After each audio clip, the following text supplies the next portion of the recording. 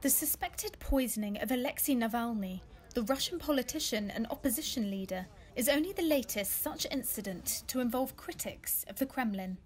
There's a long history there of mysterious fates. Let's go through some of the notable cases, starting in 1978. And certainly now we're regarding it as a murder inquiry, yes.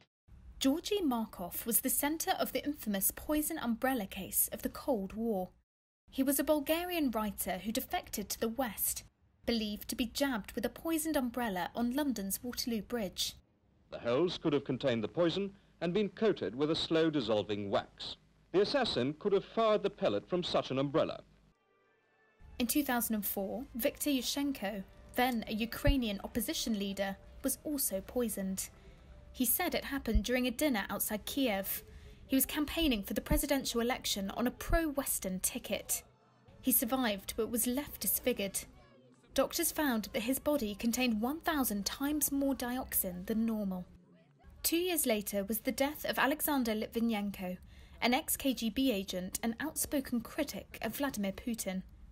He died after drinking green tea laced with polonium-210, a rare and potent radioactive element, at London's Millennium Hotel. A British inquiry concluded that the killing was likely to have been authorised at the highest levels of power. Was probably approved by Mr. Petruchev, then head of the FSB, and also by President Putin.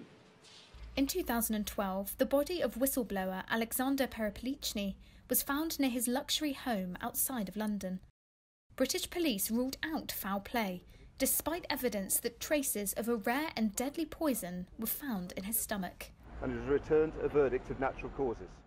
Another opposition activist, Vladimir Kara-Murza, believed he was poisoned in 2015 and 17. A German laboratory later found elevated levels of mercury, copper, manganese and zinc.